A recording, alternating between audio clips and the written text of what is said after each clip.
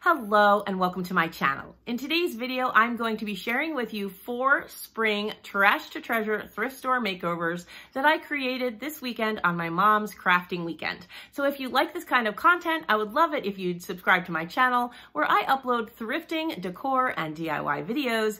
And of course, you can always find me on Instagram at Nicole Northgarden. Here we go.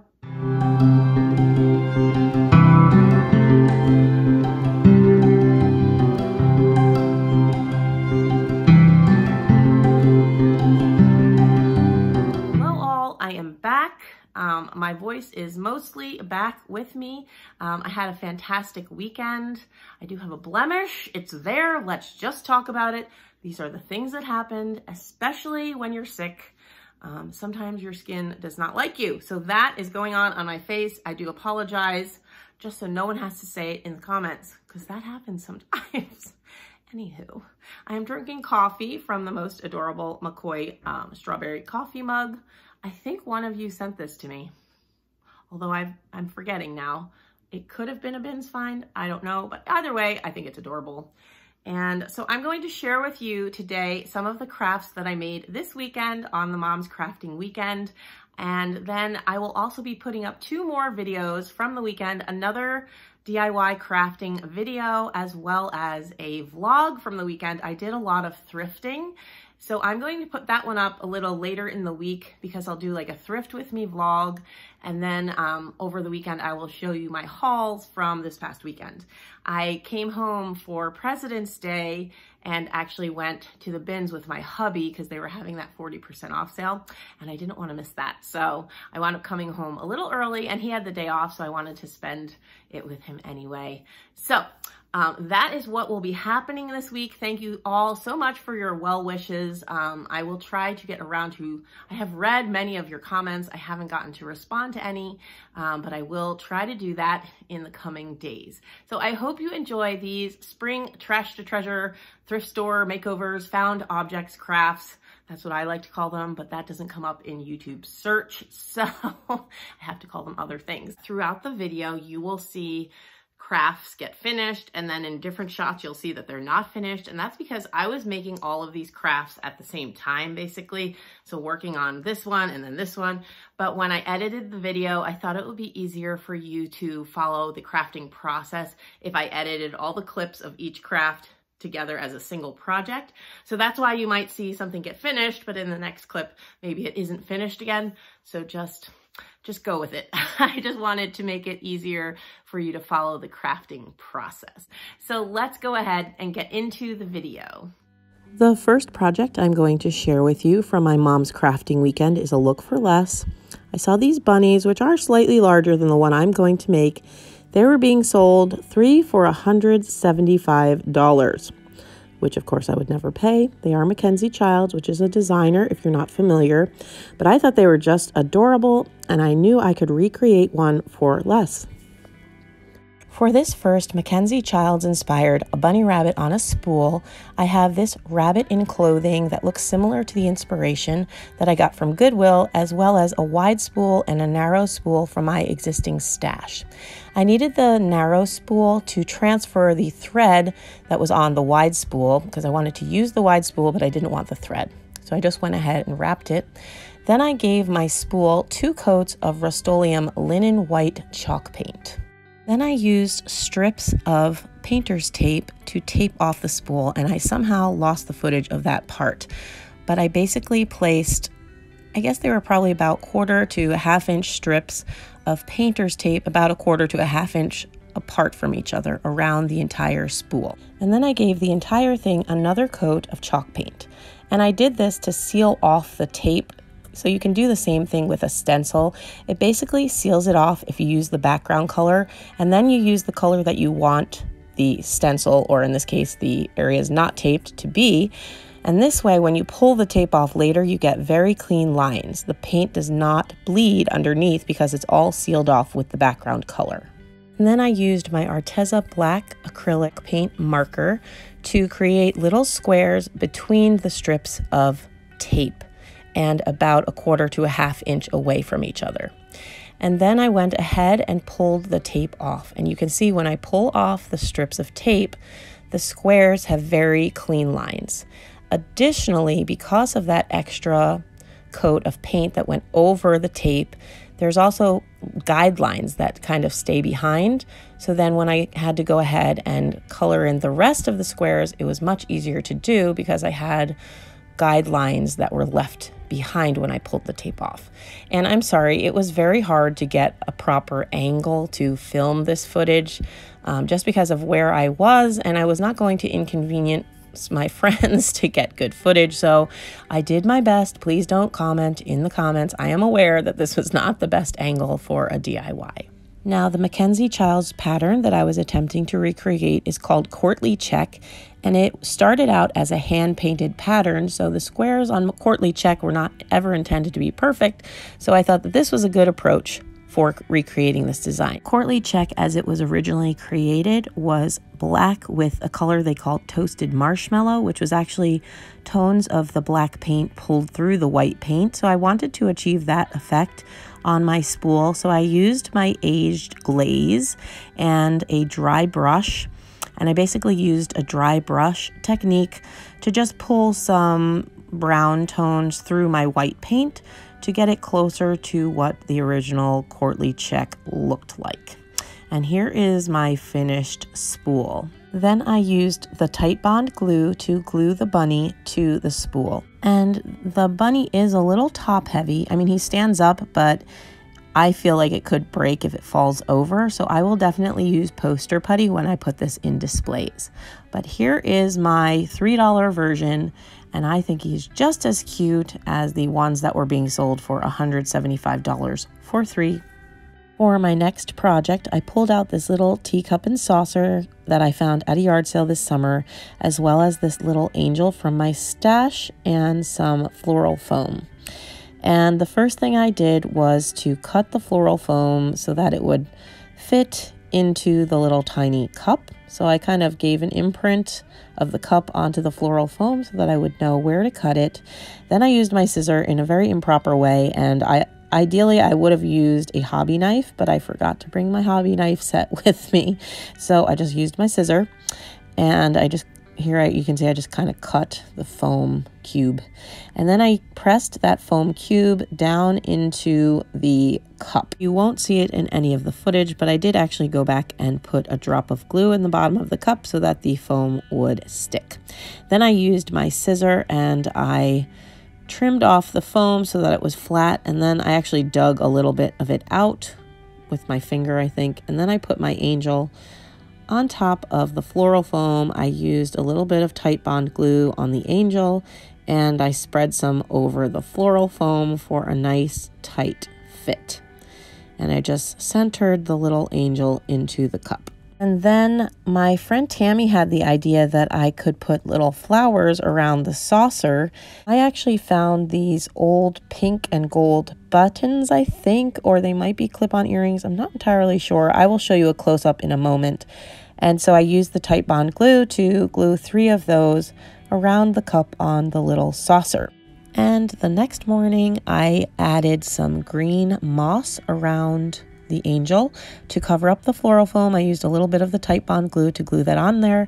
And this is the finished product. I think she is just darling, and I am going to list this one on my Etsy shop. I think she would be great on a tiered tray or for someone's angel collection for Easter or even for Christmas.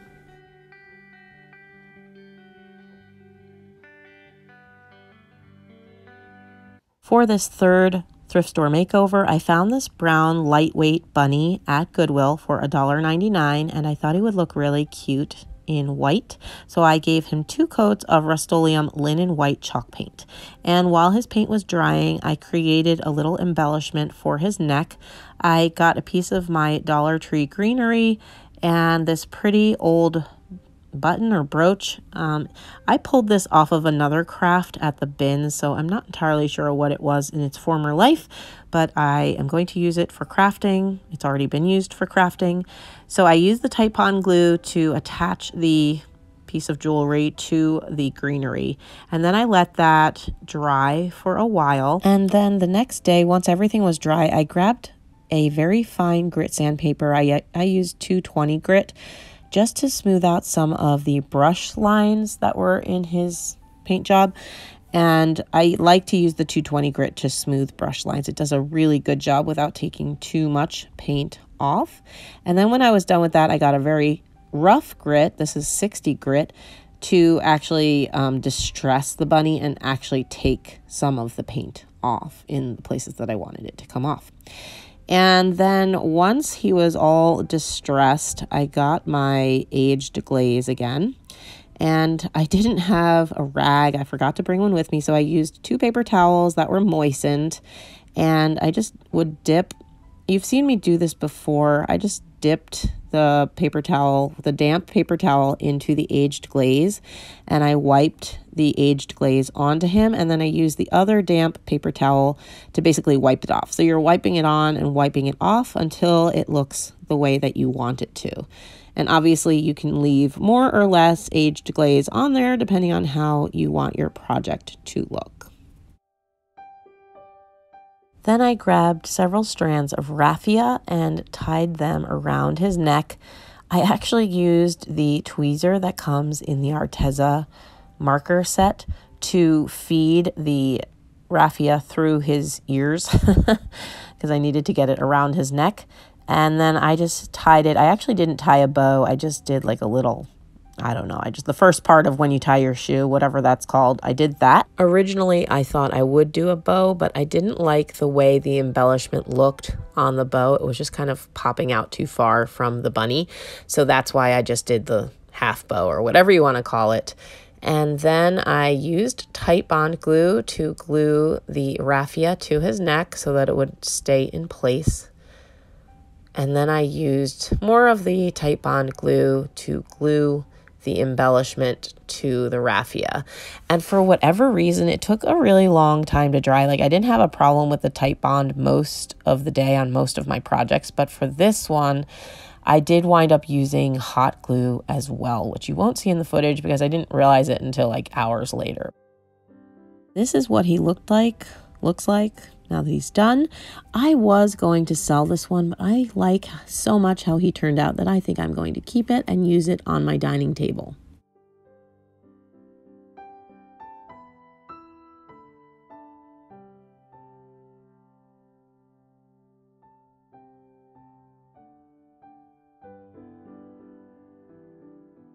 For this last thrift store makeover, I wanted to use this decoupaged box.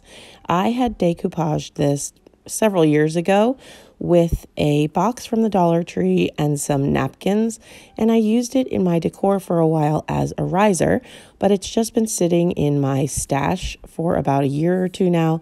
So I decided I would paint the inside of it and then create a vignette with some of my collected smaller items. I gave the inside of the box and the lid 2 coats of Rust-Oleum linen white, and then I dry brushed some of the linen white onto this little wagon that I had gotten, I don't even know where at this point, either a yard sale or a rummage sale. And I just wanted to brighten it up a little. It was a cute kind of grayish purpley color, which I liked, but I just wanted to brighten it. So the dry brushing did that. And then I filled the wagon with some moss and then a little bunny that I got at a thrift store, as well as some flowers. And these flowers are from the Dollar Tree. I just snipped off flowers from larger bouquets. And then I glued the box to the lid, and I don't know where the footage for that is, but you can see it here. It is glued with the tight bond glue. And then I started to build accessories to go into my vignette. I used one of these little chalkboards from the Dollar Tree, as well as a little wooden flower pot that I had picked up somewhere. And that container holds all my Easter smalls. Some of you have asked how I organize my things. And for crafting, I organize a lot of the little things I pick up into those little plastic divided containers. And just like in my little teacup craft, I filled the tiny flower pot with some floral foam, and that gave me somewhere to stick my little chalkboard stake into. So I put a little drop of glue and glued the floral foam in it. And I knew that the chalkboard stake would be too tall for the vignette because it wouldn't fit inside the box. So I just needed to measure to see how short I needed to make it. And then I just used my scissor to kind of make a break line So you can see here, I'm just kind of, I'm not really trying to cut it. I'm just trying to make a line. And then I snapped the extra stick off so that the little stake would be the right size to be able to fit into the box. And then I glued the chalkboard into the little prepared flower pot.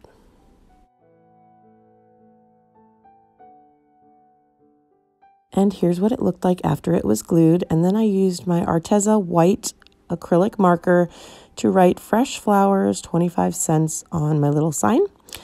And then it was ready to go into my vignette. I glued floral moss into the bottom of the box and spilling out a little onto the lid to make it three-dimensional. And then I started to fill the box with all of the little accessories. So first I put the little sign in the back. And again, for this whole thing, I'm just using the Tight Bond glue. It worked really well for this. And there was no glue webs, which was nice. And I filled the box with the rest of the items. I used some stalks of flowers to make it look like they were growing. And then I put my wagon in. I had to figure out where I wanted it so I could put the glue in the right places. And then I glued that in and let the whole thing dry. I did add this little flower pot with one single flower to the front. I just thought that was a cute little accessory. And that's the great part about this is it's really art that you're building, so you can just kind of add what you like until it looks the way you want it to. And here is what it looked like filled with all of the items. And now I'm going to show you a shot of what it looks like in its final stage. I did add a ribbon and a little vintage brooch to the top of it.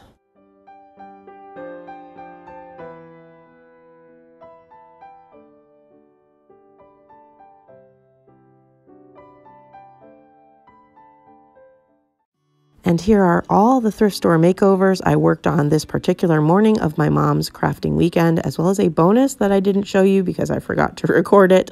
If you like this kind of content, I would love it if you'd subscribe to my channel where I upload thrifting, decor, and DIY videos. And of course, you can always find me on Instagram at Nicole Northgarden. Thanks for watching.